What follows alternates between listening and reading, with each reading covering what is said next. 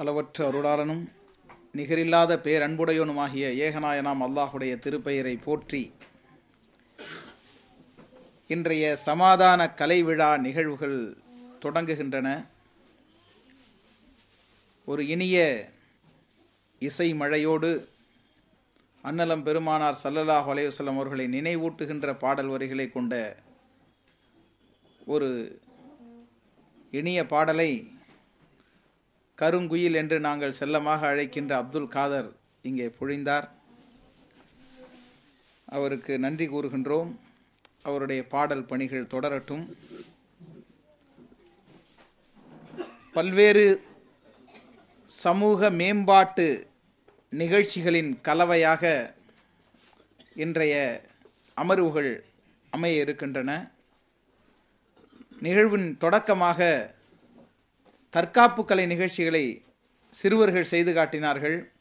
அது உடல் ரீதியான தற்காப்பு. ஆனால் உடல் ரீதியான தற்காப்பை விட உள்ள ரீதியான தற்காப்பு மிகவும் அதிகமாக தேவைப்படக்கூடிய ஒரு காலத்திலே நாம் வாழ்கின்றதனால் உணர்வாய் உன்னை போன்ற அற்புதமான நூல்கள் இங்கே வெளியிடப்பட இருக்கின்றன. முதல் அமர்வினுடைய தொடக்கமாக மரியாதைக்குரிய பொறியாளர் நம்முடைய அன்பு சகோதரர் ஹுசைன் பாஷா அவர்களுடைய மாமனார் கே முகமது ஹனீஃபா அவர்களை இறைமறை ஓதி தொடங்கி வைக்குமாறு கேட்டுக்கொள்கிறோம். அஊது பில்லாஹி மினஷ் ஷைத்வானிர் ரஜீம். பிஸ்மில்லாஹிர் ரஹ்மானிர் ரஹீம். இதா ஜாஅ நஸ்ருல்லாஹி வல் ஃபத்ஹ் وَرَأَيْتَ النَّاسَ يَدْخُلُونَ فِي دِينِ اللَّهِ أَفْوَاجًا فَسَبِّحْ بِحَمْدِ رَبِّكَ وَاسْتَغْفِرْهُ إِنَّهُ كَانَ تَوَّابًا. صدق الله العلي العليم. தமிழாக்கம். அளவற்ற அருளாளனும் நிகரற்ற அன்புடையோனும் ஆகிய அல்லாஹுவின் திருப்பெயரால் துவங்குகிறேன். அல்லாஹுடைய உதவியும் வெற்றியும் வரும்போதும், மேலும் அல்லாஹுவின் மார்க்கத்தில் மக்கள் அணி அணியாக பிரவேசிப்பதை நீங்கள் காணும்போதும் உம்முடைய இறைவனின் புகழை கொண்டு துதி செய்வீராக. மேலும் அவனிடம் பிழை பொறுக்க தேடுவீராக. நிச்சயமாக அவன் பாவ மன்னிப்பு கோருதலை ஏற்றுக்கொள்பவனாக இருக்கிறான்.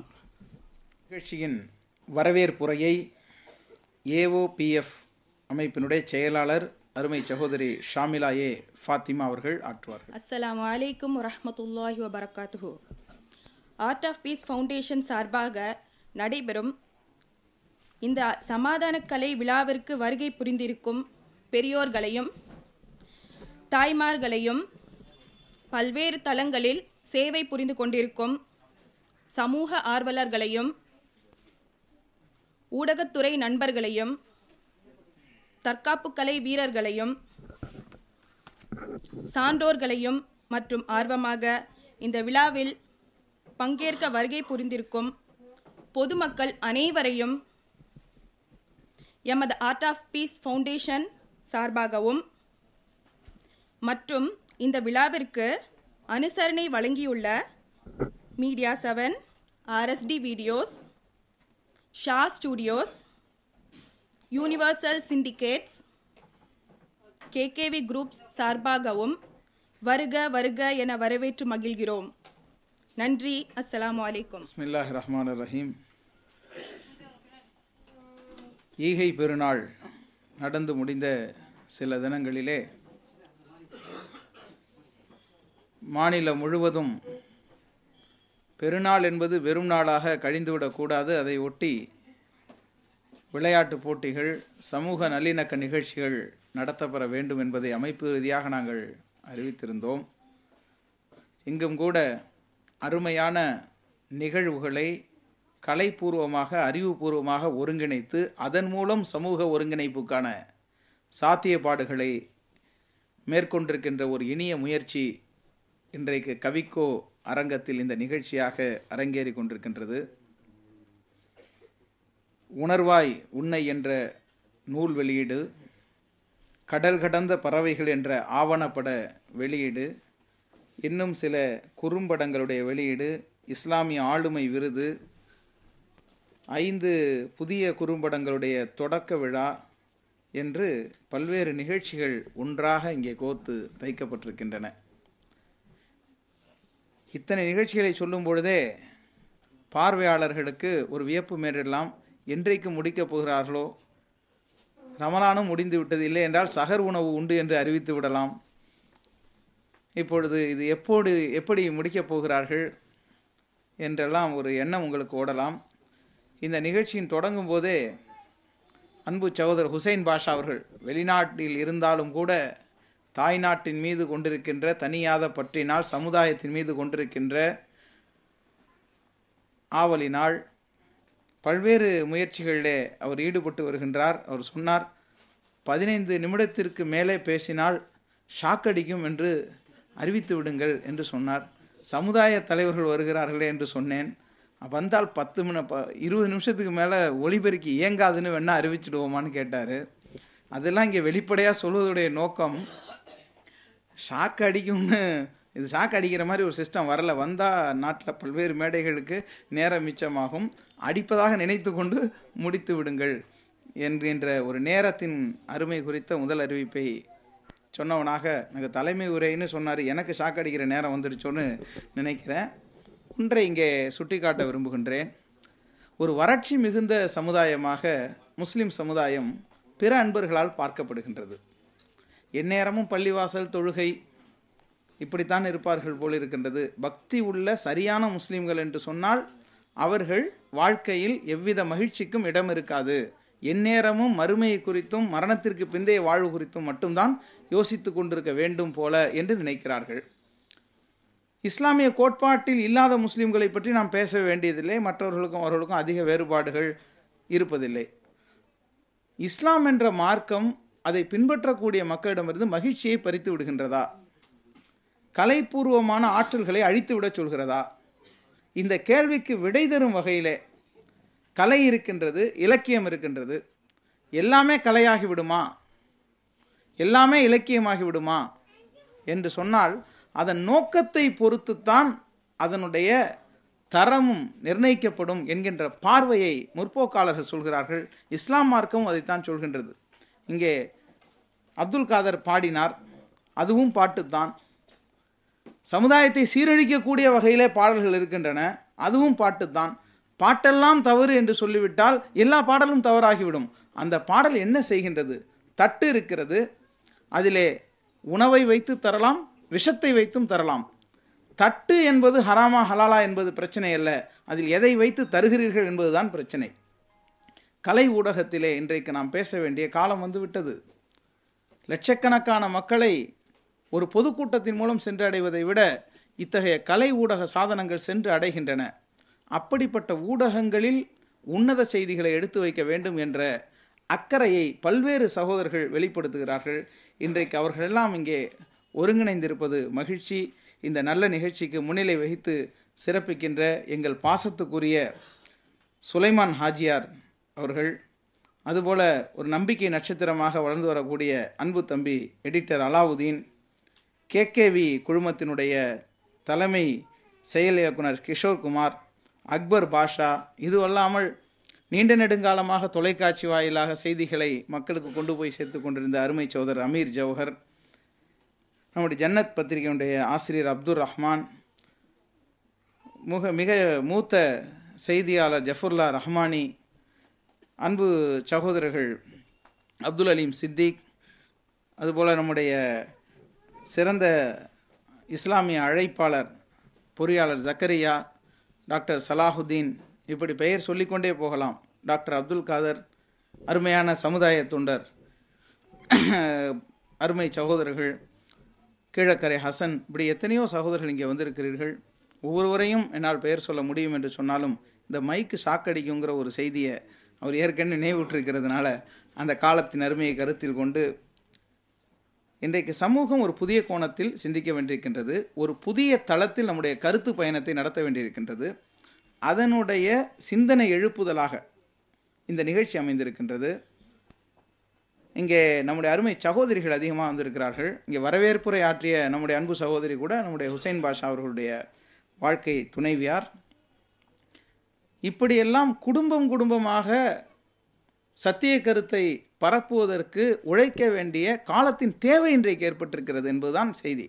பிற தளங்களில் பார்க்கும் பொழுது, எத்தனையோ தொலைக்காட்சி வாதங்கள் பார்க்கும் பொழுது நம்முடைய கருத்துக்களை எடுத்து வைத்து பேசுவதற்கு பெண் பிரதிநிதிகள் போதிய அளவு இல்லை என்கின்ற கவலை ஏற்படும்.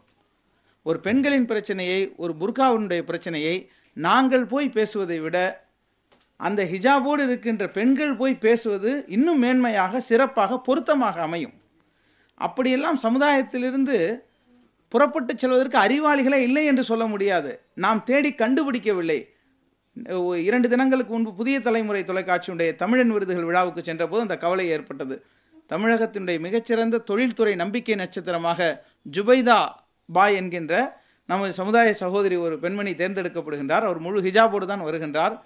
ஐநா மன்றம் சொன்ன அந்த சானிட்டரி பொருள்கள், அதாவது சுகாதாரத்துறை பொருட்கள் அனைத்தையும் மலிவான விலையில் ஏழைகளுக்கு கிடைக்க அவர் முயற்சி செய்தார், தொழில் முறைவராக இருந்தார் என்று அவருக்கு விருது வழங்கி கௌரவிக்கிறார்கள். இப்படிப்பட்டவர்களெல்லாம் நாம் அறிந்து கௌரவிக்க வேண்டும். இது போன்ற எத்தனையோ இலக்குகள் நம் முன்னால் இருக்கின்றன. அந்த இலக்குகளுக்கெல்லாம் நாம் சென்றடைவதற்கு ஒரு விளக்கு ஏற்றி வைப்பது போல இந்த நிகழ்ச்சி அமைந்திருக்கின்றது. நிகழ்ச்சியின் அறிமுக உரையை அருமை சகோதரர் ஹுசைன் பாஷா, ஆர்ட் ஆஃப் பீஸ் ஃபவுண்டேஷன் நிறுவனத்தினுடைய நிறுவனர் ஹுசைன் பாஷா அவர்கள் அறிமுக உரை ஆற்றுவார்கள். அஸ்ஸலாமு அலைக்கும் வரஹ்மத்துல்லாஹி வபரகாத்துஹு. அன்பிற்கினிய சகோதரர்களே, சகோதரிகளே, ஆர்ட் ஆஃப் பீஸ் ஃபவுண்டேஷன் சார்பாக நடைபெறும் இந்த நிகழ்ச்சிக்கு வருகை புரிந்திருக்கக்கூடிய உங்கள் அனைவரையும் மீண்டும் ஒரு முறை வரவேற்றுக்கொண்டு, இந்த ஆர்ட் ஆஃப் பீஸ் ஃபவுண்டேஷனுடைய முக்கிய நோக்கம் என்பதை உங்களிடத்திலே தெளிவுபடுத்த விரும்புகிறேன். ஆர்ட் ஆஃப் பீஸ் ஃபவுண்டேஷன் என்ற இந்த ஃபவுண்டேஷன் என்பது கடந்த 2014ஆம் ஆண்டு, அது கடந்த வருடம் தொடங்கப்பட்ட ஒரு அறக்கட்டளை. இதனுடைய நோக்கம் என்னன்னு பார்த்தீங்கன்னா, பொதுவாக சமூக சேவை செய்யக்கூடிய விதங்களை கொஞ்சம் சுய பரிசோதனை செய்து, அதை எந்த துறையில் நம்ம கொஞ்சம் வீக்காக இருக்குமோ அந்த துறையில் கொஞ்சம் எக்ஸ்ட்ரா அட்டென்ஷன், கூடுதல் கவனம் செலுத்தணுங்கிற அடிப்படையில் சமூக சேவைகளில் ஒரு 3 துறையை மட்டும் தேர்ந்தெடுத்து அந்த துறைகளில் முக்கியத்துவம் செலுத்தக்கூடிய ஒரு விதத்திலே இந்த ஃபவுண்டேஷனுடைய நோக்கம் அமைந்திருக்கிறது. அந்த விதத்தில் பார்த்தீங்கன்னு சொன்னால், இன்றைக்கு சமூகத்தில் பின்னடைவு ஏற்படக்கூடிய சூழ்நிலை, குறிப்பாக இந்த சிறுபான்மை சமூகம், குறிப்பாக முஸ்லீம் சமூகம், அதே போன்று குடும்பத்தில் பின்னடைவடையக்கூடிய ஒரு சூழ்நிலை, 3வது குடும்பம் சமூகம் இரண்டும் சேர்ந்து பின்னடைவடையக்கூடிய ஒரு சூழ்நிலை. இது 3ஐயும் எப்படி அணுகி அதை சரி செய்யலாம், அதற்கான ஒரு சிறு முயற்சியை எவ்வாறு எடுக்கலாம் என்ற ஒரு எண்ணம் தான் அந்த ஃபவுண்டேஷனுடைய தொடக்கமாக அமைஞ்சது. இதில் பார்த்தீங்கன்னு சொன்னால், சமூக பிரச்சனைகள் அதை சரி செய்யக்கூடிய விதம் அது என்னன்னு பார்த்தீங்கன்னு சொன்னால், சமூகத்தில் இருக்கக்கூடிய இன்றைக்கு சகோதரர் பேராசிரியர் ஹாஜாகனி அவர்கள் சொன்னது போல, ஊடகத்தில் நம்முடைய பங்களிப்பு, சமூகத்தை பொறுத்தவரை ஊடகத்தில் நம்முடைய பங்களிப்பு எவ்வாறு அமைய வேண்டும் என்பது இன்றைக்கு சொல்லி தெரிய வேண்டிய அவசியமில்லை, அந்த அளவுக்கான ஒரு அவசியம் இருக்கிறது. 1. 2வது, குடும்பத்தில் ஏற்படக்கூடிய பிரச்சனைகள். என்ன மாதிரி பிரச்சனை? கணவன் மனைவிக்கிடையே, இல்லை பிள்ளைகளை வளர்க்கும் முறை, உறவுகளை பேணும் முறை. ஸோ இது போன்ற பிரச்சனைகளில் குறிப்பாக கவுன்சிலிங், சைக்காலஜிக்கல் கவுன்சிலிங், மனநல ஆலோசனைகள், இதற்கான ஒரு தீர்வு தேவைப்படுது. 2. 1 சமூகம் சார்ந்த பிரச்சனைகளை தீர்க்கக்கூடிய ஒரு தீர்வு, அது ஊடகத்தினுடைய பங்கேற்பின் மூலமாக. 2வது, குடும்பத்தில் உள்ள பிரச்சனைகளை தீர்ப்பதற்கான மனநல ஆலோசனை. 3வதாக, குடும்பம் சமூகம் எதுவாக இருந்தாலும் ஒரு கட்டமைப்பின் கீழ் வாழும் பொழுது ஏற்படக்கூடிய பிரச்சனைகள் தீர்க்கக்கூடிய சட்ட ஆலோசனை, லீகல் சொல்யூஷன்ஸ். இந்த 3 விஷயங்கள், psychological solutions, legal solutions, media solutions. So இந்த விஷயங்களை அடிப்படையாக கொண்டு நிறைய நோக்கங்கள் இருந்தாலும் இந்த 3 நோக்கங்களை முதன்மையாக கொண்டு தான் இந்த ஃபவுண்டேஷனை நம்ம தொடங்கி இருக்கின்றோம். ஸோ அதன் அடிப்படையில் இது ஆர்ட் ஆஃப் பீஸ் ஃபவுண்டேஷனுடைய முதல் நிகழ்ச்சி. இந்த நிகழ்ச்சிக்கு சகோதரர் நிறைய பேர் அனுசரணை வழங்கி உதவி செஞ்சுருக்காங்க. அது மட்டும் இல்லாமல் இந்த நிகழ்ச்சி நடத்துவதற்கான பல விதங்களில் பல சகோதரர்கள் வெளிநாடுகளிலிருந்து இந்த நிகழ்ச்சியை அடிப்படையாக கொண்டு வந்த சகோதரர்கள் நிறைய பேர் இந்த நிகழ்ச்சியில் கலந்துட்டாங்க. ஸோ இது எல்லாமே ஒரு ஊக்கமாக இருக்கிறது. இன்னும் 2 அல்லது 3 வருடங்களில் நாம் எதிர்பார்க்கக்கூடிய அந்த நோக்கத்தை நோக்கி செல்லும் பொழுது ஸோ அந்த 3 தேவையான காரணிகளையும் எவ்வாறு பெற வேண்டும், அதை பெறுவதற்கான இளைஞர்களை எவ்வாறு தயார் செய்ய வேண்டும் என்பதற்கான அடிப்படை திட்டம் நம்மிடையே இருக்கிறது. அதற்கான முயற்சியும் நாம் இன்ஷா அல்லாஹ் தொடங்கிவிட்டோம். 2 அல்லது 3 வருடங்களில் இந்த 3 காரணியையும் பலப்படுத்தக்கூடிய வேலைகளை இன்ஷா அல்லாஹ் நாம் செய்வோம். அதற்கான ஒரு முதல் படிக்கட்டாக இந்த நிகழ்ச்சியை நாம் அமைத்திருக்கின்றோம். இந்த நிகழ்ச்சிக்கு அனுசரணை வழங்கிய வந்து கௌரவித்த எல்லா சகோதரர்களும் வரவேற்று நன்றியும் தெரிவித்துக் கொண்டு நம்முடைய கோர் ப்ரோக்ராம்ஸ் முதன்மையான நிகழ்ச்சிகளுக்கு சென்று விடுவோம். இன்ஷா அல்லாஹ் நிகழ்ச்சிகளை சகோதரர் ஹாஜாகனி அவர்கள் தலைமையேற்று நடத்தி வைப்பார்கள். நிகழ்ச்சியினுடைய நம்முடைய விழாவினுடைய முதல் நிகழ்வுக்கு இன்ஷா அல்லாஹ் நம்ம இப்போ போயிடலாம். ஜஸாக்கல்லாஹ் ஹைர். எல்லாருக்குமே தண்ணி பாட்டில் கொடுத்துருப்பாங்க. இந்த ஹாலில் பொதுவாகவே தண்ணீர் பாட்டில் தருவதற்கு அனுமதி இல்லை, சிறப்பு அனுமதி நம்ம வாங்கியிருக்கோம். பாட்டில் தண்ணி குடிச்சிட்டு கையிலே வச்சுக்க சொல்கிறாங்க, அங்கங்கே போட வேண்டாம்னு சொல்லிட்டு. ஒன்று. ரெண்டாவது, அந்த மொபைலை கொஞ்சம் சுவிட்ச் ஆஃபில் வச்சுட்டிங்கன்னு சொன்னால் நிகழ்ச்சி நடத்துவதற்கு வசதியாக இருக்கும். இன்ஷா அல்லாஹ். ஜஸாக்கல்லாஹ் ஹைர். அஸ்ஸலாமு அலைக்கும். முதல் நிகழ்வு தொடங்குகின்றது. கடல் கடந்த பறவைகள் என்கின்ற ஆவணப்படத்தினுடைய வெளியீட்டு நிகழ்ச்சி. இங்கே ஏராளமாக கடல் கடந்த பறவைகள் பல வந்திருக்கின்றன. அந்த பறவைகளெல்லாம் விசா பறவைகள், வெளிநாட்டில் சிறகடிக்கின்ற பறவைகள். அவர்கள் ஆகாயத்திலேயே நீண்ட காலம் இருந்துவிட்ட காரணத்தினால் கூட்டுக்கு திரும்புகின்ற காலம், வீட்டுக்கு திரும்புகின்ற நேரம் மிக குறைவாக இருந்திருக்கின்றது. அந்த உணர்வுகளை பகிர்ந்து கொள்ளும் வகையிலே இங்கே தமாம் சகோதரர் கூட இறை தேடும் பறவைகள் என்று சில முயற்சிகளை எடுத்திருந்தார்கள். இப்போது கடல் கடந்த பறவைகள் என்ற இந்த ஆவணப்படத்தை வெளியிடக்கூடிய நிகழ்ச்சி. மேடைக்கு அன்பு சகோதரர் ஃபைரோஸ் கான், தர்வேஷ் முஹைதீன், அன்பு சகோதரி இஸ்மத் இனூன், வாழ்த்துறை வழங்க எம்ஜே ஹசன், மு செந்தில்குமார், ஏற்புரை வழங்க ஏ முகமது ஹாரிஸ் ஆகியோரை மேடைக்கு அழைக்கின்றோம். வந்து அலங்கரித்திருக்க சமுதாயம் இப்படித்தான் இருக்க வேண்டும், எள் என்றால் எண்ணெயாக இருக்க வேண்டும் என்று சொல்கிறார். இது ஒரு முறைக்கு முன்னாலே முந்திக் கொள்கிறார்கள். இப்படி எல்லாவற்றிலும் இந்த சமுதாயம் முந்தி வர வேண்டும், முதல் அணியில் இருக்க வேண்டும் என்பதற்காக இந்த முயற்சிகள் எடுக்கப்படுகின்றன. இப்பொழுது படத்தினுடைய சிறப்புரையை கேஜிஎம் ஃபைரோஸ் கான் அவர்கள் ஆற்றுவார்கள். உணவும் உடுத்த உடையும் உறங்க உறைவிடமும் அளித்த எல்லாம் வல்ல இறைவனுக்கு எல்லா புகழும். ஆர்ட் ஆஃப் பீஸ் ஃபவுண்டேஷன் சார்பாக ஏற்பாடு செய்யப்பட்டுள்ள இந்த சமாதான கலை விழாவின் சமூக மேம்பாட்டு நிகழ்விற்கு வருகை தந்துள்ள சமுதாய தலைவர்கள், எழுத்தாளர்கள், ஊடகவியலாளர்கள் மற்றும் இங்கே வருகை தந்துள்ள அனைவருக்கும் எல்லாம் வல்ல இறைவனின் சாந்தியும் சமாதானம் உண்டாகட்டுமாக. இந்த மாபெரும் நிகழ்விற்கு எனக்கு பேச வாய்ப்பளித்த ஆர்ட் ஆஃப் பீஸ் ஃபவுண்டேஷனுடைய நிறுவனர் சகோதரர் உசேன் பாஷா அவர்களுக்கு எனது நன்றியை தெரிவித்துக் கொண்டு, நாம் கற்ற கல்வியையும் பல்வேறு கால சூழ்நிலையில் பெற்ற அனுபவத்தையும் பிறருக்காக பயன்படுத்தும் போது தான் இறைவன் மன திருப்தியை தருகிறான் என்பதற்கிணங்க கடல் கலந்து வாழும் இன்றைய இளைஞரின் நிலை குறித்தும், அவர்கள் பொருளாதார ரீதியாகவும் சமூக ரீதியாகவும் எவ்வளவு பாதிக்கப்பட்டுள்ளனர் என்பது குறித்தும், குடும்பத்தை விட்டு குடும்பத்திற்காக எவ்வளவு தியாகம் செய்துள்ளனர் என்பதை குறித்தும் அவற்றை பிரதிபலிக்கும் வகையில் கடல் கடந்த ஆவணப்படம் என்ற தலைப்பில் ஆவணப்படம் எடுக்கப்பட்டுள்ளது. இந்த ஆவணப்படம் இளைஞர்களின் கஷ்டங்கள் பற்றி தெளிவாக எடுத்து காட்டப்பட்டுள்ளது.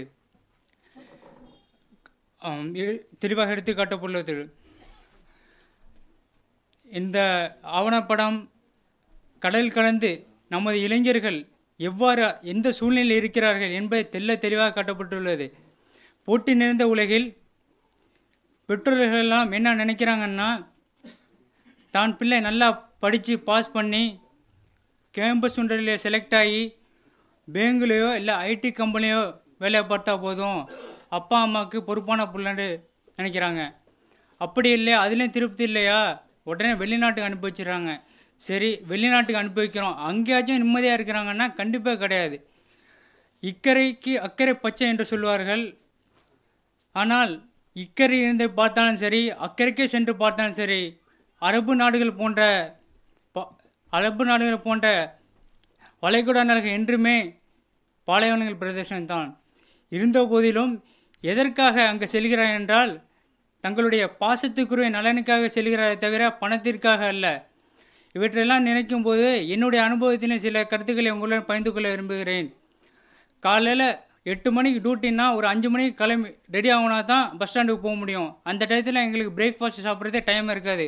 ஒரு ஆப்பிளோட பஸ் ஸ்டாண்டுக்கு போவோம், பஸ் ஸ்டாண்டில் நின்று அந்த ஆப்பிளை சாப்பிடுவோம். அதுதான் எங்களுக்கு பிரேக்ஃபாஸ்ட்டு.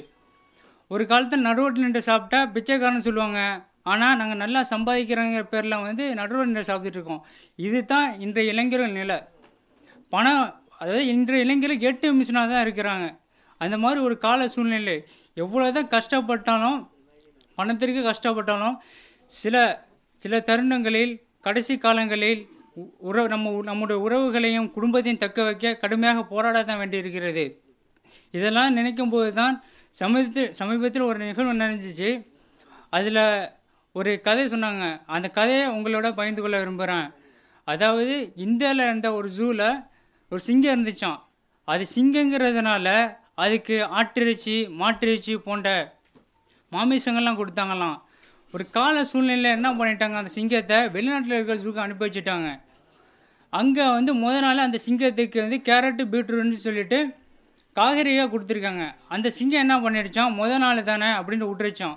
மறுநாள் அதே கொடுத்தவொடனே அந்த சிங்கம் டென்ஷன் ஆகி அந்த உணவு தருபத்தை பாட்டு கேட்டிருக்கு, ஏன்பா நான் சிங்கம், காட்டுக்க ராஜா, நீ எனக்கு மாட்டு இறைச்சி, ஆட்டிறைச்சி போன்ற மாமிச வகையெல்லாம் கொடுக்கணும், நீ என்ன எனக்கு காய்கறி வகையெல்லாம் கொடுத்துட்ருக்க அப்படின்னு கேட்டுச்சான்.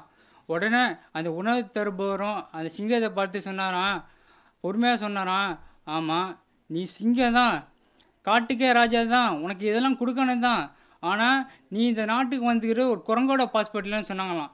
இது எதுக்கு சொல்கிறான்னா, ஒவ்வொரு இளைஞர்களும் தங்களுடைய சொந்த அடையாளங்களை இழந்து வெளிநாட்டில் வாழ்ந்து கொண்டு இருக்காங்க. அதாவது நம்ம தாய்மண்ணில் எவ்வளோ தான் முடிசூரா மன்னரால் நம்ம இருந்தாலும் வெளிமண்ணில் எப்போதுமே நாம் அடிமைகள் தான். இந்த இந்த நிலை மாறணுன்னா கடல் கடந்த பறவைகள் போன்ற ஆவணப்படங்களை அனைவருக்கும் கொண்டு சென்று வெளிநாட்டு மோகம் அதிகரித்துள்ள இந்த கால சூழ்நிலையில் இந்த மோகத்தை மாற்ற வேண்டும் என்பதை இந்த சூழ்நிலையை தெரிவித்துக்கொண்டு வாய்ப்பளித்த அனைவருக்கும் நன்றி கூறி விடைபெறுகிறேன். நிகழ்ச்சிக்கு வருகின்றிருக்கின்ற தமிழ்நாடு முஸ்லீம் முன்னேற்ற கழகத்தின் தலைவர் மௌலவி ஜே.எஸ். ரிஃபாய் உள்ளிட்ட சமுதாய தலைவர்களை வரவேற்கின்றோம். இப்பொழுது ஆவணப்படத்தினுடைய முக்கிய காட்சிகள் திரையிடப்படுகின்றன. இந்த திரையிடலுக்கு பிறகு வாழ்த்துரை.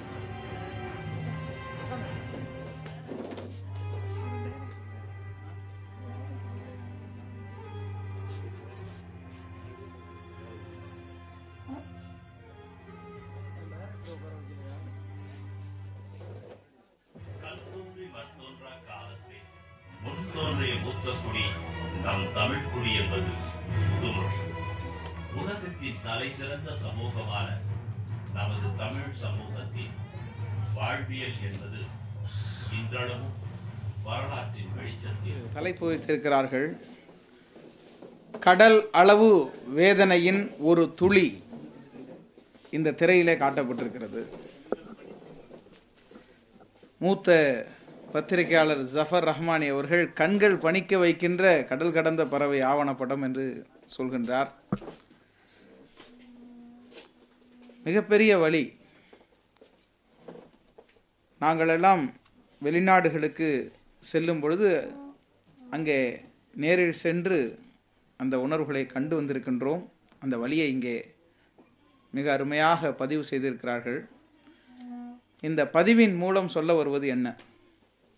இந்த படத்தை மக்களுக்கு எடுத்து காட்டி இவர்கள் சொல்ல வருகின்ற செய்தி என்ன என்பதுதான் இங்கே விவாத களத்திலே வாழ்த்துறையிலே வழங்க இருக்கிறார்கள்.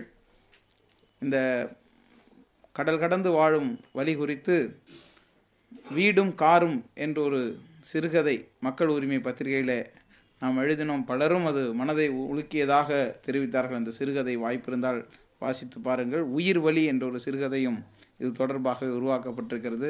தம்பி எடிட்டர் அலாவுதீன் அதை படமாக்கப் போகிறேன் என்று சொல்லியிருக்கின்றார். இந்த கடல் கடந்த பறவைகள் தொடர்பான தங்களுடைய பார்வைகளை இப்போது அந்த குறுந்தகடு வெளியிடப்பட இருக்கின்றது. அருமை சகோதரர் RST வீடியோஸ் RS தர்வேஷ் முஹிதீன் அவர்கள் வெளியிட, அன்பு சகோதரர் மக்கள் மனசு மீடியா நடத்தி கொண்டிருக்கின்ற இஸ்மத் இனூன் அவர்கள் பெற்றுக்கொள்வார்கள்.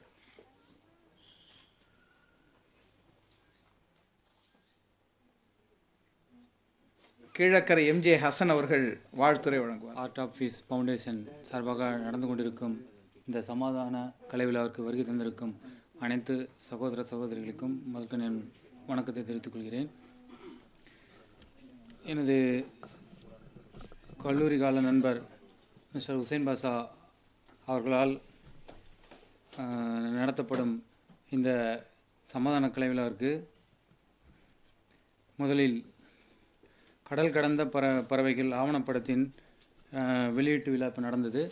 இது எனது நண்பர் மிஸ்டர் ஹுசைன் பாஷா அவர்கள் தொலைபேசியில் என்னிடம் தொடர்பு கொண்டு நாங்கள் ஒரு டாக்குமெண்ட்ரி ஃபிலிம் எடுக்க போகிறோம் செந்தில் அப்படின்னு சொல்லும் போது நான் ஃபஸ்ட்டு வந்து அது என்ன நினச்சேன்னா, இப்போ நீங்கள் எல்லாம் வந்து இந்த படத்தை பார்த்துருப்பீங்க, இங்கேருந்து அவங்களோட உணர்வுகள்லாம் சொல்லியிருப்பாங்க. ஆனால் நான் ஒரு காலத்தில் கடல் கடந்த பறவையாக இருந்ததுனால என்னால் வந்து அங்கேருந்து அந்த படத்தில் வந்து என்னுடைய வெளிப்பாடுகளை சொல்ல முடியல. ஆனால் அது வந்து இந்த மேடையில் எனக்கு ஒரு வாய்ப்பு கொடுத்தாரு என்னுடைய நண்பர் ஹுசைன் பாஷா அவர்கள்.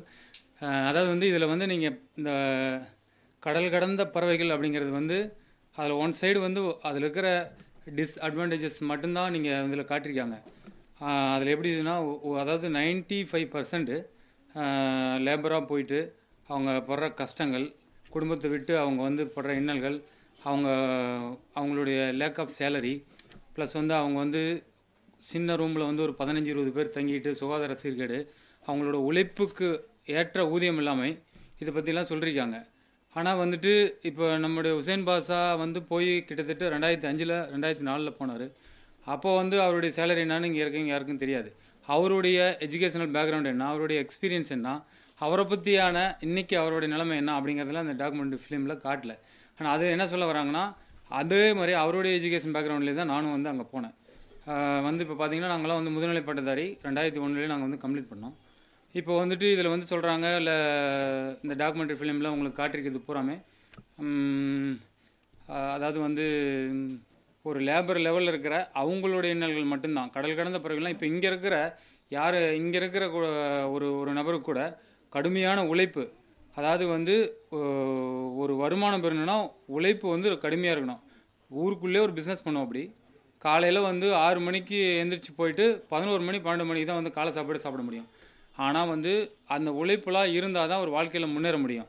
ஆனால் இங்கே வந்துட்டு படிச்சிருந்தா வந்து மேலே போயிட்டு மேலை நாடுகளில் அந்த வளைகுடா நாடுகள்லாம் போயிட்டு ஒரு நல்ல ஸ்டேஜுக்கு வந்துடலாம் அப்படிங்கிற மாதிரியான சூழ்நிலையும் வந்து காட்ட மறந்துட்டாங்க. ஆனால் வந்து இதில் வந்து அதில் பாதிக்கப்பட்டவன் தான் நான். இப்போ எப்படின்னா வந்துட்டு நான் வந்து 2001 வந்து MBA பட்டதாரி ஆனேன். அதுக்கப்புறம் என்னுடைய நண்பர் ஹுசைன் பாஷா அவர் வந்து துபாயில் விசிட் விசாவில் போயிட்டு அவர் இங்கே வந்துட்டு அவருக்கு நல்ல எக்ஸ்பீரியன்ஸ் அக்கௌண்ட்ஸ் ஃபீல்டில் மற்ற மேனேஜ்மெண்ட் ஃபீல்டில் இங்கே கொஞ்ச நாள் ஒர்க் பண்ணிகிட்டு இருந்தார். அவர் வந்து ஆரம்பத்தில் வந்து கல்வி கட்டுற டைமில் பார்ட் டைமில் எந்த ஒரு டைமும் வேஸ்ட் பண்ணாமல் எல்லா நேரங்களையும் வந்து கல்விக்காக செலவழித்து நிறைய experience தேடிட்டார். Short hand, type writing, accounts வந்து அசிஸ்டண்ட்டாக போனது, அந்த மாதிரியான நிறையா எக்ஸ்ட்ரா கரிக்குலர் எல்லா வேலையும் பண்ணிக்கிட்டார். நாங்கள் வந்து எஜுகேஷன் மட்டும்தான் முடித்தோம். திரும்ப அவர் போயிட்டு அவர் ஒரு வேலையில் செட் ஆகிட்டார். திரும்ப என்னை வந்து விசிட்டில் கூப்பிட்றாரு. நான் அங்கே போகிறேன். நான் அங்கே போயிட்டு அவருடைய கனவுகள் என்ன மாதிரி செந்தில் வந்துடும் அப்படின்னு அவர் நினச்சார். என்னுடைய கனவுகளும் நம்ம வந்துட்டு இங்கே வந்து அப்போ பேசிக்காக வந்து 2001 2002 இங்கே வேலை பார்த்தா ஒரு 3000 ரூபா பேசிக் சேலரி கொடுப்போம். 3000 to 4000 அந்த ரேஞ்சில் இருக்கும்போது நாங்கள் வந்து என்ன கனவாக இருக்கோம், ஃபாரினில் வந்துட்டு நமக்கு எப்படி ஒரு பேசிக் சேலரி 25,000 தருவாங்க, நான் போயிட்டு அப்படி இருக்கலாம் இப்படிங்களான்னு ஒரு கனவுகளோடு போகிறோம். அங்கே போனால் தான் தெரியும் நமக்கு. அதாவது இங்கே வந்துட்டு அந்த அந்த அந்த லோ லெவலில் இருக்கிற எல்லாத்துக்கும் பிரச்சனை என்னென்னா, வேலை இருக்குது ஆனால் வந்து உழைப்புக்கேற்ற ஊதியம் இல்லை. அந்த உழைப்பை இங்கே செலுத்தினாவே அதை விட அதிகமாக சம்பாதிக்கலாம். அதாவது இங்கே 12 hours வந்து ஒரு மேசன் வேலை பார்த்தானா அங்கே விட அதிகமாக சம்பாதிக்கலாம். ஆனால் வந்து அதை பார்க்குறதில்ல. அங்கே வந்து வெளிநாடுகளில் நமக்கு வந்து வெளிநாட்டு மோகங்கிறது வந்து சேலரி மட்டும் இல்லை, வெளிநாட்டில் வாழ்ந்தாவே வெளிநாட்டில் வேலை பார்த்தாவே ஒரு மரியாதை அப்படிங்கிற மாதிரியான ஒரு எண்ணங்கள் மக்கள்கிட்ட இருந்துருது. அந்த மாதிரி அடிப்படையில் தான் நானும் போய் அங்கே போகும்போது எனக்கு வந்து என்ன காத்திருந்ததுன்னா எனக்கு வந்து ஏமாற்றம் தான் காத்திருந்தது. காரணம் வந்து எக்ஸ்பீரியன்ஸ் இல்லை. இன்றைக்கி வந்து அந்த அந்த ஒரு நல்ல ஒரு படிப்பு, நல்ல ஒரு எக்ஸ்பீரியன்ஸோட, நல்ல கல்வி தொகுதியோட அந்த கல்ஃபுக்கெல்லாம் போனோன்னா நம்ம நல்ல ஒரு வாழ்க்கை, நல்ல ஒரு முன்னேற்றம், நல்ல ஒரு வளர்ச்சி அடையலாம் அப்படிங்கிறதுக்கு உதாரணம் நம்ம ஹுசைன் பாஷா அவர்கள். இப்போது இந்த படத்தில் வந்து நிறைய விஷயங்கள் வந்து உங்களுக்கு வந்து அந்த படத்தில் வந்து எவ்வளோ கஷ்டங்கள் இருக்குது அப்படின்னு தான் சொன்னாங்க. அந்த படத்தை நீங்கள் ஆய்வு செஞ்சு பார்க்கும்போது, அதாவது வந்து கடல் கடந்த பறவைகளில் நீங்கள் வந்துட்டு ஏன் வந்து வயசை வீணடிக்கிறாங்க, வந்து அவங்க இளமையை வீணடிக்கிறாங்க, காலப்போக்கில் அவங்களால வந்து நல்லது கெட்டதுக்கு வர முடியல அப்படிங்கிற மாதிரிலாம் கொண்டு வந்து சேர்த்துருக்காங்க. ஆனால் இதில் வந்து என்னென்னா, அந்த மாதிரியான உழைப்புகளை, அந்த வெளிநாடுகளில் நீங்கள் செலுத்தக்கூடிய உழைப்புகளை இங்கே செலுத்தினா, இந்த இடத்துல, இந்த நாட்டில், நம்ம நாட்டில் வந்து செலுத்தினா அதை விட கொஞ்சம் முன்னேற்றம் அதிகமாகலாம் அப்படிங்கிறது என்னுடைய கருத்து. வாய்ப்புக்கு நன்றிக்குரிய அனைவருக்கும் வணக்கம். அவையில் இருக்கும் அத்துணை பெரியவர்களுக்கும் தாய்மார்களுக்கும் அஸ்ஸலாமு அலைக்கும் ரஹ்மத்துல்லாஹி வபரகாத்துஹு. ஏக இறைவனின் சாந்தியும் சமாதானமும் உங்கள் அனைவரின் மீதும் உண்டாகட்டுமாக. அல்ஹம்துலில்லாஹ். அன்புக்குரிய சகோதரர் ஹுசைன் பாஷா அவர்களுடைய நற்புக்கு கிடைத்த ஒரு அங்கீகாரம் போல இந்த மேடையில் ஒரு வாய்ப்பு எனக்கு வழங்கியிருக்கிறார். நான் எவ்வளவோ மறுத்தேன், ஆனால் இருந்தாலும் கண்டிப்பாக பேசணுன்ற மாதிரி சொன்னதுனால பேசுகிறோம். அல்லாஹ் அனைவருடைய நல்லெண்ணங்களுக்கும் பேருதவி செய்யணும். சில நல்ல பணிகளை செய்வதற்கு அடிப்படையிலேயே சில தகுதிகளை தேவை என்று நான் கருதுவேன். அன்புக்குரிய சகோதரர் ஹுசைன் பாஷா அவர்களை இந்த 2004 போன்ற வருடங்களில் அஜ்மான் பகுதியிலே நான் சந்திக்கும் பொழுது அவரை பொறுத்தவரையில் ஏசி அறையிலே தூசிப்படாத நிலையிலே நல்ல நிலையிலே வேலை பார்த்து கொண்டு தான் இருந்தார். ஆனால் எங்களோடு சேர்ந்து அவர் பணியாற்ற வேண்டும் என்று அவர் ஒரு நிலைக்கு வரும் பொழுது பல கேம்புகளுக்கு நாங்கள் செல்ல வேண்டிய நிலை, கரடுமுரடான பாதைகளை கடந்து செல்ல வேண்டிய நிலை, அவர் இறந்து விட்டார், இவருக்கு ஆபத்து, இவருக்கு பிரச்சனை என்று போன்ற வெறும் பாதிப்பு சம்பந்தப்பட்ட செய்திகளையே நாங்கள் செவிமடுக்கக்கூடிய காலகட்டம் அது. அந்த நேரத்தில் சுனாமி போன்ற பிரச்சனை தமிழகத்திலே, அதற்கு உதவி செய்ய வேண்டிய முயற்சிகள், இப்படிப்பட்ட சூழலில் தான் நாங்கள் ஹுசைன் பாஷா அவர்களை சந்தித்தோம். அவருடைய நல்ல நிலையெல்லாம் ஒரு பக்கம் வைத்துவிட்டு எங்களை எதிர்பார்த்து காத்திருந்தவர் போல எங்களோடு சேர்ந்து இது போன்ற பணிகளில் ஈடுபட்டார். அல்ஹம்துலில்லாஹ். இன்னைக்கு அல்லாஹ் சுப்ஹானஹு வ தஆலா ஒரு அங்கீகாரத்தை கொடுத்திருக்கிறானே என்று நான் சந்தோஷப்படுகிறேன். அல்ஹம்துலில்லாஹ். கடினமான வெளிநாட்டு வாழ்க்கையை பற்றி சொன்னது போல அந்த வெளிநாட்டு வாழ்க்கைக்கு தகுதியை வளர்த்து கொண்டு சென்றால் நல்ல ஒரு வாழ்க்கை இருக்கிறது என்பதையும், அதை நாங்கள் எல்லாம் தவறவிட்டோம் என்பதையும் செந்தில் குமார் அவர்கள் சொன்னார்கள். உண்மைதான். அந்த கடினமான வெளிநாட்டு வாழ்க்கையினுடைய நிலைக்கு எல்லாரும் இயல்பாக போய் சிக்கிக்கொள்வதில்லை. ஒவ்வொரு காலகட்டத்திலும் ஒரு புயல் வீசுவது போல, ஒரு சூறாவளி வீசுவது போல ஏதாவது ஒரு வெளிநாட்டை நோக்கி நம் சமூகம் வந்து பார்க்கக்கூடிய ஒரு காலகட்டத்தில் இருந்தது. ஒரு காலத்தில் இலங்கை, ஒரு காலத்தில் பர்மா, ஒரு காலத்தில் மலேசியா, சிங்கப்பூர், ஒரு காலத்தில் அரபு நாடுகள் என்று சொல்லி இருந்தது. யாரெல்லாம் கல்வியோடு சென்றார்களோ, விழிப்புணர்வோடு சென்றார்களோ, அவர்கள் எல்லாம் பிழைத்து கொண்டார்கள், அவர்கள் முன்னேறினார்கள். விழிப்புணர்வு இல்லாமல், வழிகாட்டுதல் இல்லாமல் யாரெல்லாம் சென்றார்களோ அவர்களுடைய நிலைதான் இந்த கடல் கடந்த பறவையிலே பதிவு செய்யப்பட்டிருக்கிறது. சரியான விழிப்புணர்வோடு, சரியான வழிகாட்டுதலோடு சென்றால் ஒரு நல்ல நிலையை அடைய முடியும் என்ற கடல் கடந்த பறவையினுடைய 2ஆம் பாகத்தை நீங்கள் தயாரிக்க வேண்டும் என்று சொல்லி நான் உங்களிடம் கேட்டுக்கொள்கிறேன். இருந்தாலும் கூட இன்றைக்கி மிகப்பெரிய விழிப்புணர்வு ஏற்பட்டிருக்கக்கூடிய இன்றைய காலகட்டத்திலும் கூட இந்த படத்தினுடைய தேவை வந்து கடலோர மாவட்டங்களிலே அவசியப்படுகிறது. எந்த அளவுக்கு என்று சொன்னால், படிப்பறிவில்லாத பெற்றோர், தன்னுடைய வறுமைக்கு மத்தியில் ஏதோ படிக்க வைத்து தன்னுடைய பிள்ளைகளை வெளிநாட்டுகளுக்கு அனுப்பி அந்த பிள்ளைகளுக்கு அடுத்த தலைமுறையை இன்றைக்கு பட்டதாரிகளாகவும் கல்வியாளர்களாகவும் உருவாக்கியிருக்கிறார்கள். ஆனால் அவர்கள் போதிய அளவு விழிப்புணர்வு இல்லாமல் முறையான கடின உழைப்பு பயிற்சிகள் எல்லாம் இல்லாமல் தன்னுடைய முக்கியமான 20 to 25 வயதுக்குட்பட்ட அந்த காலங்களை இங்கு வீணடித்து கொண்டு அதற்கு பின்பு உறவினர்களையும் அறிந்தவர்களையும் சொந்தக்காரர்களையும் குறை சொல்லக்கூடிய போக்கு இன்று கடலோர மாவட்டங்களில் இருந்து கொண்டிருக்கிறது. அதையெல்லாம் பார்க்கும் பொழுது இந்த படத்தினுடைய அவசியம் தேவை இருக்கிறது என்பதை அல்ஹம்துலில்லாஹ் நாம் உணர்கிறோம். அதோடு இன்னும் ஒரு விஷயத்தை குறிப்பிட்டு சொல்லணும்.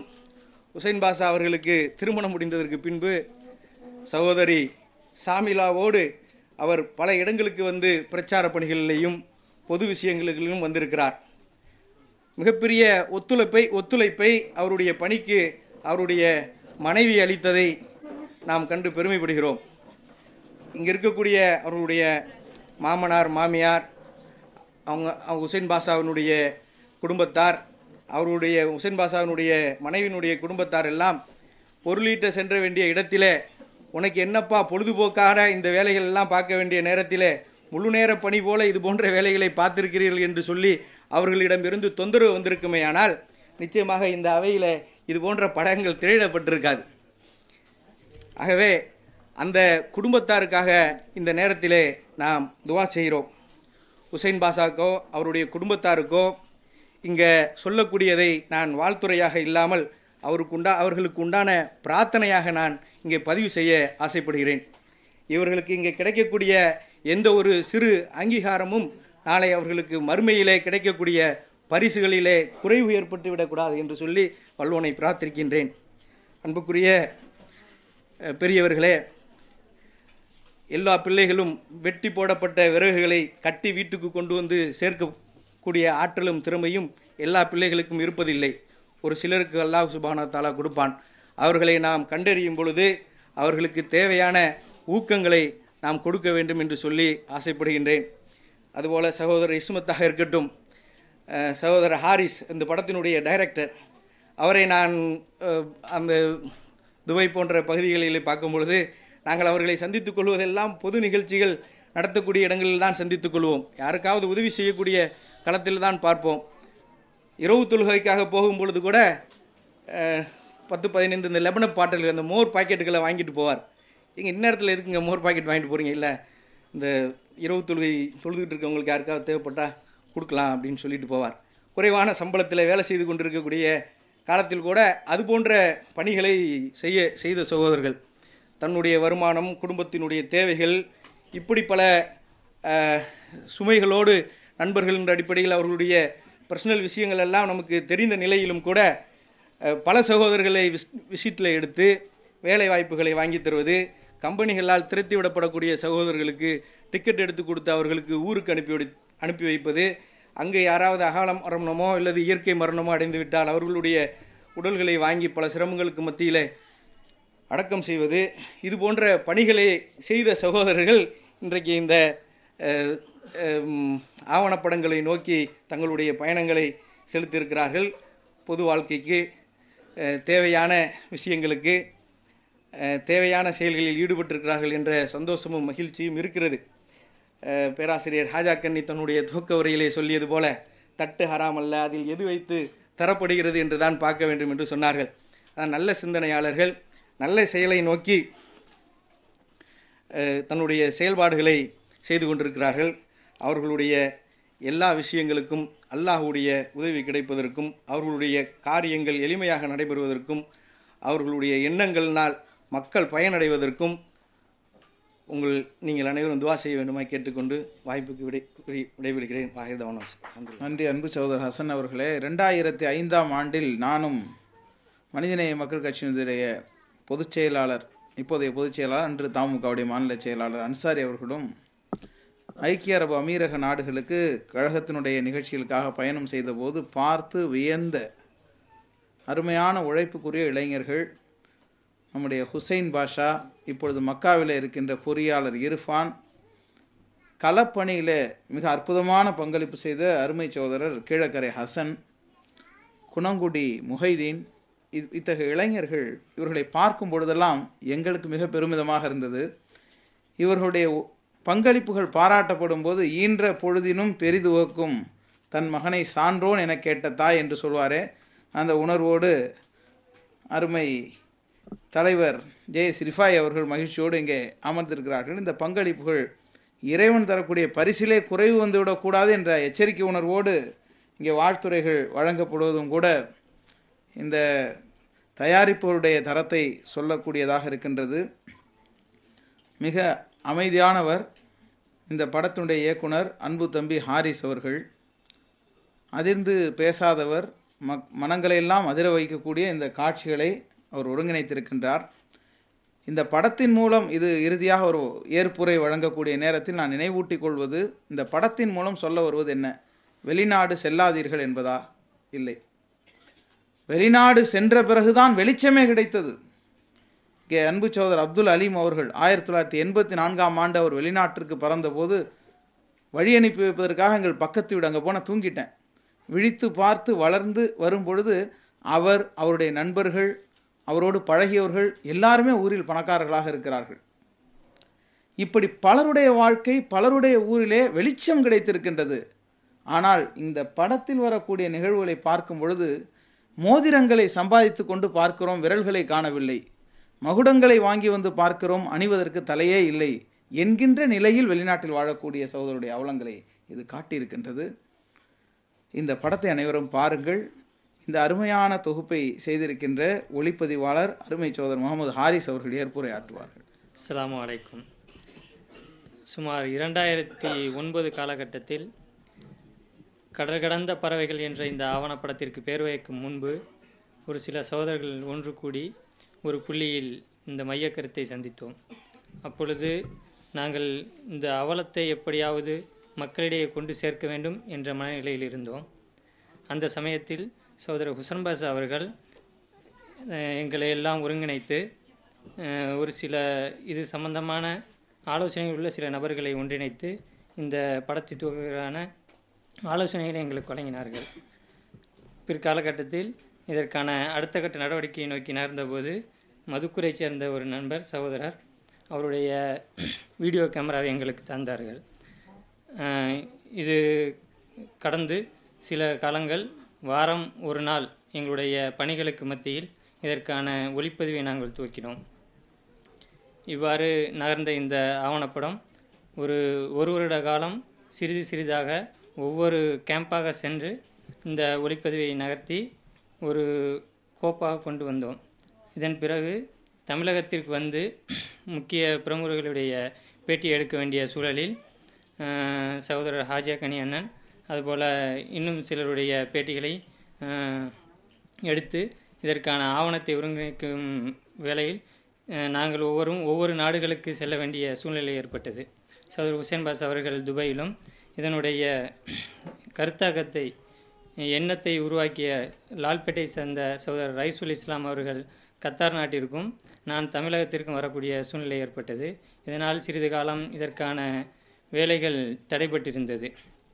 பின்பு ஆர்ட் ஆஃப் பீஸ் ஃபவுண்டேஷன் இதனுடைய இணை தயாரிப்பாக இணைத்து சுமார் 6 மாதங்களுக்கு முன்பு இதற்கான எடிட்டிங் வேலைகள் அனைத்தையும் முடித்து இன்று வெளியீட்டிற்கு வந்திருக்கின்றது. இந்த வெளியீட்டில் எங்களுடைய எண்ணத்தை வெளிப்படுத்தியதை விட பல கேம்புகளில் சென்று அவருடைய கஷ்டங்களை வெளிப்படுத்தியவர்களுடைய எண்ணங்கள் அதிகம். இந்த சிடியை நீங்கள்லாம் பார்த்துட்டு நீங்கள் மற்றவங்களுக்கு எத்தி வைக்கக்கூடிய சில விஷயங்கள் நிறையா இருக்குது, அதன்படி செய்கிறவாறு கேட்டுக்கொள்கிறேன். அஸ்ஸலாமு அலைக்கும். இந்த கருத்துக்களை வாழ்த்துறையை வழங்கிய சகோதரர் ஒரு கருத்தை முன் வச்சாங்க. இது இதுக்கு முன்னாடி துபாய் ஷார்ஜாவில் வெளியிட்டோம். திரையிட்டு காண்பிக்கப்பட்டது. முதன்முறையாக இப்பொழுதுதான் குறுந்தகடுகளை வெளியிடுகிறோம்.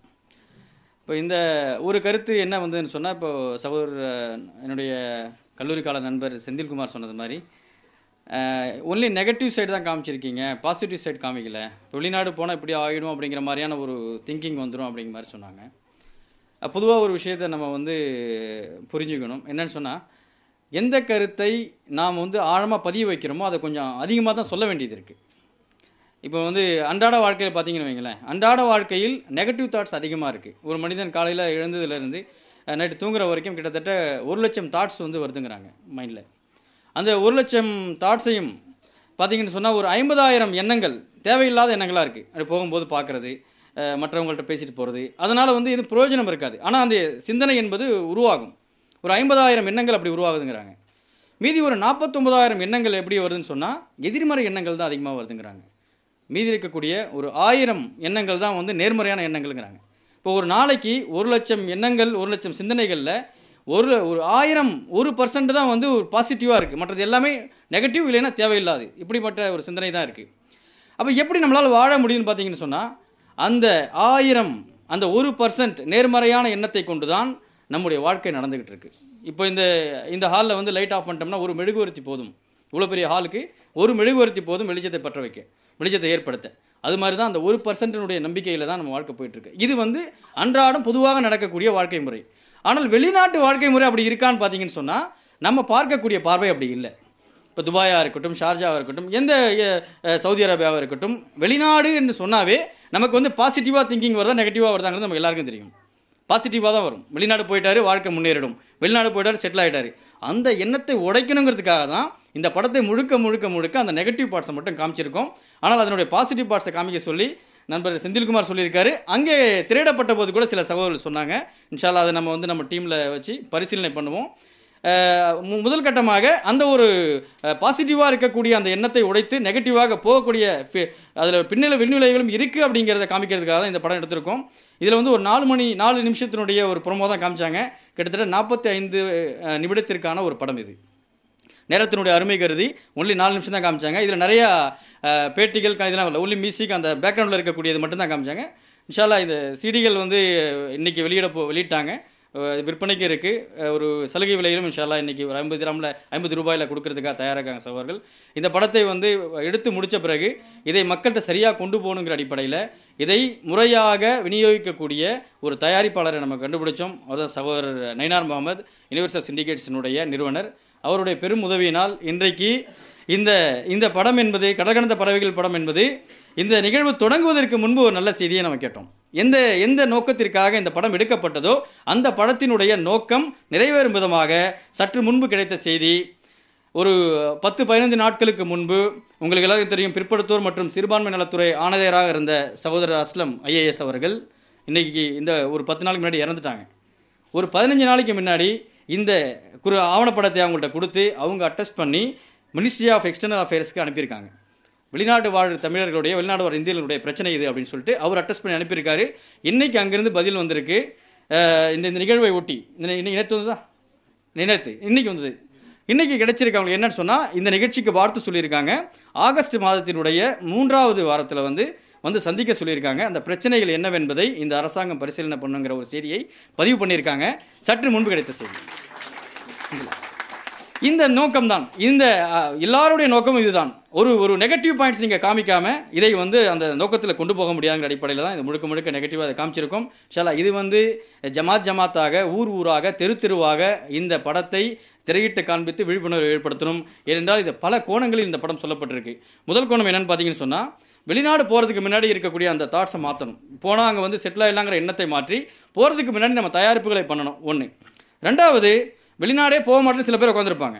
அவங்களை புஷ் பண்ணி அவங்க வீட்டில் இருக்கக்கூடியங்க, அவங்க தாயோ தந்தையோ அவங்க மனைவியோ அவர்களை வந்து கட்டாயப்படுத்தி வெளிநாட்டுக்கு அனுப்புவாங்க. அவங்களுடைய சிந்தனை மாறணும். இதனால் வரக்கூடிய பிரச்சனைகள். 3வது, அங்கே எப்படி கஷ்டப்படுறாங்கன்னு தெரியாமல் இங்கே இருக்கக்கூடியவங்க அனுபவிக்கக்கூடிய வாழ்க்கை. அங்கே அவர் வந்து அன்றாடம் சாப்பிடுவது கஷ்டப்படக்கூடிய சகோதரர்களாக இருக்காங்க. ஆனால் இங்கே அவர்கள் குடும்பம் அவர்களுடைய எதிர்மறையான விஷயங்கள் எதுவுமே தெரிஞ்சிக்காமல் வாழ்ந்துக்கிட்டு இருக்காங்க. அந்த 3 விஷயம். 4வது என்னன்னு சொன்னால், கல்வியினுடைய அவசியம். வெளிநாடு போகலாம், பிரச்சனை இல்லை, அதற்குள்ள தயாரிப்புகளோடு போகணுங்கிற அடிப்படையில் இந்த 4 விஷயங்களை அடிப்படையாக கொண்டு இந்த படம் எடுக்கப்பட்டிருக்கு. நீங்கள் பார்த்த ப்ரொமோவை விட பல மடங்கு இதில் செய்திகள், சமுதாய தலைவர்களுடைய நேர்காணல்கள், அங்கே இருக்கக்கூடிய தமிழர்களுடைய பிரச்சனைகளை நேரடியாக எடுத்த பாங்கு என்று பார்த்தீங்கன்னு சொன்னால் நிச்சயமாக இது வந்து உங்களுக்கு எல்லாருக்கும் பயனுள்ளதாக இருக்கும். இதை எல்லா மக்களுக்கும் கொண்டு போகணுங்கிற ஒரு சிந்தனையோடு, ஒரு எண்ணத்தோடு இந்த நிகழ்ச்சியை முடிச்சுக்கிறோம். ஹாஜாகடி அவர்கள், சரியான கலை என்பது அந்த கலை சார்ந்த பெரியோர்களால், ஆளுமைகளால் அங்கீகரிக்கப்பட வேண்டும். இப்படி ஒரு முயற்சி நடக்கின்றது. வெளிநாடு வாழ் தமிழர்களுடைய தொழிலாளர்களுடைய வழிகளை தாங்கிய ஒரு படம் வருகின்றது என்பதை கல்லூரி கல்வி துணை இயக்குனர் அருமை சகோதரர் ராஜா மான்சிங் அவர்களிடம் சொன்னோம். அவர் நேரடியாகவே நிகழ்ச்சிக்கு வந்து கௌரவித்தார். அதே போல் தினமணி பத்திரிகையுடைய ஆசிரியர் நான் வருவேன் என்ற தகவலை, இந்த செய்தியை கேள்விப்பட்டு அவர்களுக்கெல்லாம் வாழ்த்து சொல்லி இது ஒரு நல்ல முயற்சி, நான் நிகழ்ச்சியில் பங்கேற்கிறேன் என்ற செய்தியை நம்மிடம் பார்வையாளராக வந்துவிட்டு போகிறேன் என்ற செய்தியும் சொன்னார்கள். இந்த வலியின் ஒரு துளி, ஒரு ஆக்கம், அது ஏற்படுத்திய தாக்கம், அது எடுக்கப்பட்ட நோக்கத்தை நிறைவேற்றும் வகையில் மத்திய அரசிடமிருந்து ஒரு பதிலை பெற்று தந்திருக்கின்றது. இது படைப்பினுடைய முதல் வெற்றியாக பதிவு செய்து, இந்த வெற்றியோடு இந்த முதல் அமர்வை நிறைவு செய்து, சென்றிடுவீர் திசை எட்டும் கலை செல்வங்கள் யாவும் கொணர்ந்திங்கு சேர்ப்பீர் என்று பாரதியார் பாடினார். என்ன வளம் இல்லை இந்த திருநாட்டில், ஏன் கையை ஏந்த வேண்டும் வெளிநாட்டில் என்று எழுதிய மருதகாசி அடுத்த வரியில் எழுதினார், ஒழுங்காய் பாடுபடு வயல்காட்டில் உயரும் உன் மதிப்பு அயல் நாட்டில் என்றார். அது எவ்வளவு பொய்யான காலத்தில் நாம் வாழ்ந்து கொண்டிருக்கின்றோம். நஞ்சை சாகுபடி செய்தவனெல்லாம் நஞ்சை உண்டு சாகக்கூடிய சூழல் இருக்கின்ற போது, இந்த பொய்த்து போன வாழ்க்கை, சமூக நிர்பந்தங்கள் நம்முடைய இளைஞர்களை வெளிநாடு நோக்கி துரத்தி கொண்டிருக்கின்றது. ஒரு மாயமானை துரத்தி கொண்டு போகிறார்கள். அப்படி மாயங்களை துரத்தாமல் நியாயங்களை பெற்று, நமக்குள்ள உரிமைகளை பெற்று, உள்நாட்டில் மதிப்போடு வாழ்வதற்கான உத்வேகம் பெற வேண்டும் என்கின்ற ஒரு போராட்ட உணர்வையும் இந்த படம் விதைக்கும் என்கின்ற நம்பிக்கையோடு இந்த அமர்வை நிறைவு செய்து அடுத்த அமர்வுக்கு செல்கின்றோம். உணர்வாய் உன்னை நூல் வெளியீடு.